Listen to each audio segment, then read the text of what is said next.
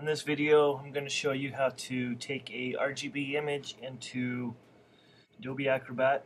In case you don't have Photoshop or anything else, you can do this in Acrobat. So we'll open up our file. So now that it's in here, you'll see a little tab. Looks like this. Either of these will take you there. You can toggle back and forth. But you want to go to the second one, the little gear. And if you come down just a little ways into the color tab, you'll see there's a couple options we have. Convert color to CMYK, that's the one we're going to use. You have some other ones too, converting color to gray, keeping black text. This is very helpful for files with 4-color black, but that's a different subject. Spot colors to CMYK, if you have some Pantone colors that you need, convert it to CMYK. You can use this one, works really well.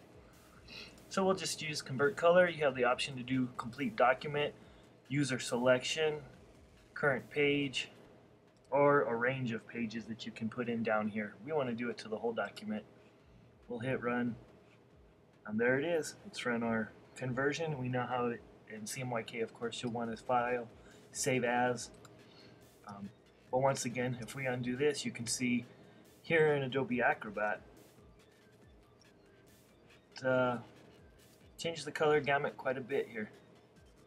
So that's something you want to keep an eye out for before going to press. Make sure your colors are what you want them in CMYK mode. Thank you.